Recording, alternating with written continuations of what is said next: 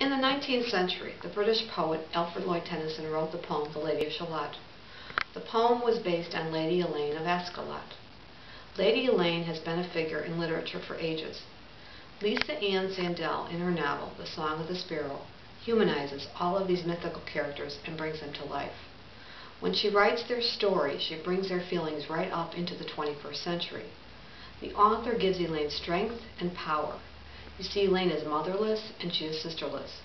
But as Sandell so poetically writes, she has brothers, dozens, nay hundreds.